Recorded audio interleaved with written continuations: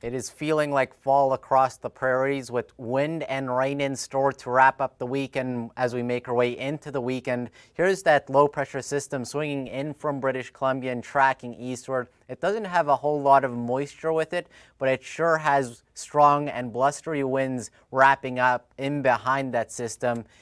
Those winds on Friday afternoon and evening will be quite gusty along the foothills in Alberta, and then also in that southeastern corner, 80 to 90 kilometer-hour winds.